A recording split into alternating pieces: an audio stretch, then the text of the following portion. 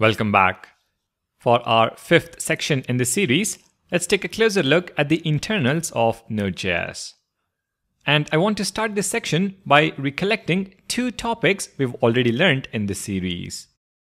First, let's recollect what we know about the Node.js runtime.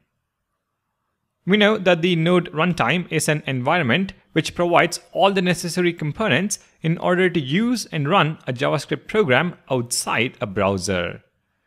At its core, it contains three major components: external dependencies like v8 and libuv, which are libraries that Node.js requires for its functioning; C++ features like file system access and networking; and finally, the JavaScript library, which provides functions and utilities to tap into the C++ features from your JavaScript code, which uses the V8 engine behind the scenes.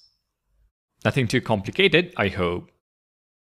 For our second topic, let's recollect what we've learned about asynchronous JavaScript.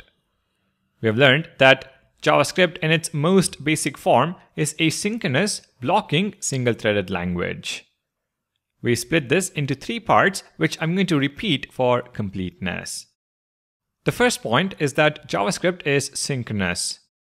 If we have two functions which log messages to the console, code executes top-down with only one line executing at any given time.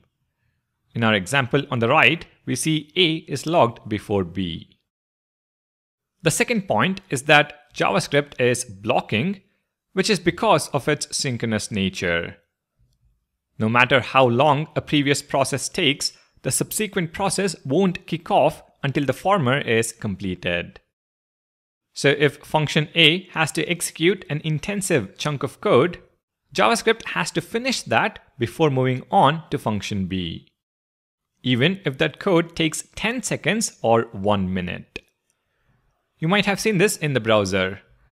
When a web app runs in a browser and it executes an intensive chunk of code without returning control to the browser can appear to be frozen. This is called blocking. The browser is blocked from continuing to handle user input and perform other tasks until the web app returns control to the processor. The last point is that JavaScript is single-threaded. A thread is simply a process that your JavaScript program can use to run a task. And each thread can only do one task at a time. Unlike a few other languages which support multi-threading and can thus run multiple tasks in parallel, JavaScript has just the one thread called the main thread for executing any code.